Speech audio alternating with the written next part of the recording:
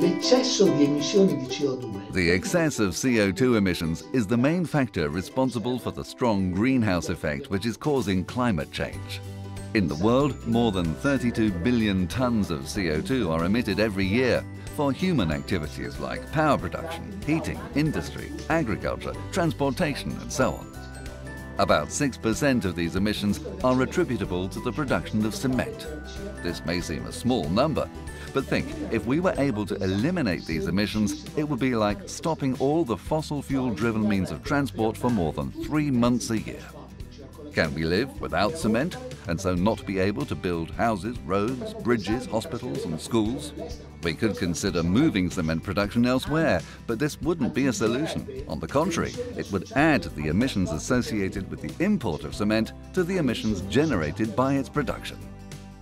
With the 2015 Paris Climate Agreement, 195 countries committed to reducing the world's CO2 emissions by 80% by 2050.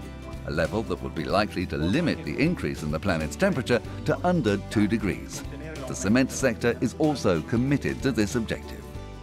During the cement production process, most CO2 is generated during the production of clinker, the basic constituent of cement itself. About 60% of the CO2 emitted can be attributed to the firing of the raw material, so-called decarbonation, and the remaining 40% to the thermal energy generated by the fuels we use in that process. Today, it's already possible to reduce CO2 emissions related to the production of clinker by about 20 to 25% by using materials that have already been decarbonated and combustible containing a portion of biomass. To reduce CO2 emissions even more, we need to use innovative techniques, like for example those that capture the remaining CO2 present in exhaust fumes before being released into the atmosphere.